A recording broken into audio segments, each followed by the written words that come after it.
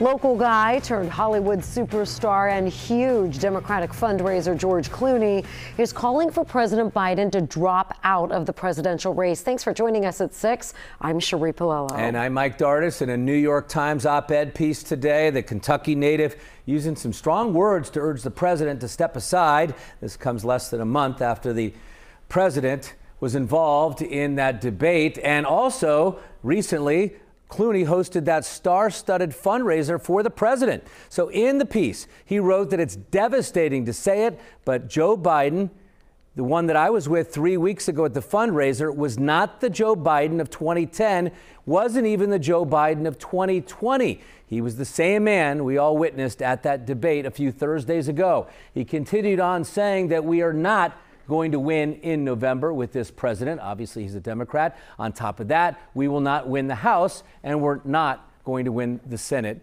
either. The son of a former Cincinnati news anchor, Nick Clooney, ended the story with these words: Joe Biden is a hero. He saved democracy in 2020. We need him to do it again now in 2024.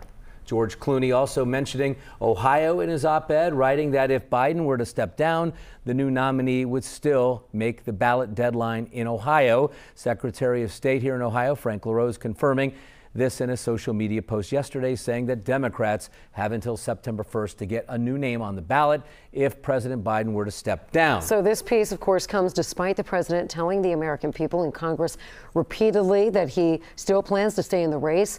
This coming Monday, NBC's Lester Holt sits down with the president one-on-one. That's also, by the way, the first night of the Republican National Convention. The full unedited interview is going to be airing at 9 o'clock in the evening right here on WLWT.